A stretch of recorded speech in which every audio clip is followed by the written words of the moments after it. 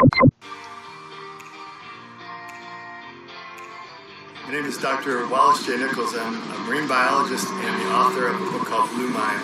And I'm working with Discover Boating to teach people a little more about the real joy and benefits of spending time on the water.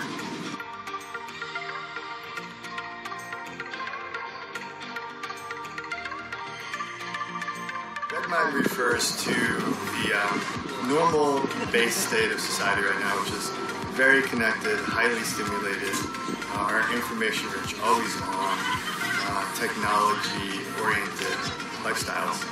And that can lead to a sense of anxiety and stress. It can be very distracting. And blue mind is when we disconnect and we log out, we move away from the screens, and we get out on the water and leave all of that technology and information behind. Give our brains a break, and our brains love that. And it gives us a rest, but it also boosts our creativity and connects us to ourselves and the people that we're with. So that's what I refer to as blue mind. And water is the best way to get your blue mind on.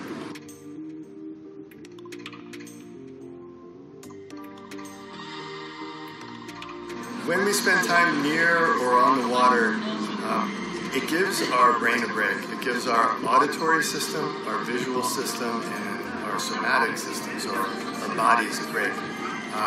We get less stimulation coming into our eyes, less noise, fewer voices, fewer distractions. And when you're in that mode, you get some bandwidth back, and your brain uses that bandwidth for a whole bunch of other things that involve creativity, relaxation, having insights and being innovative, making new connections. A lot of people describe it as a deeper feeling, a deeper thinking. And that's because we take away all the distractions that come on land and all those screens and all that technology.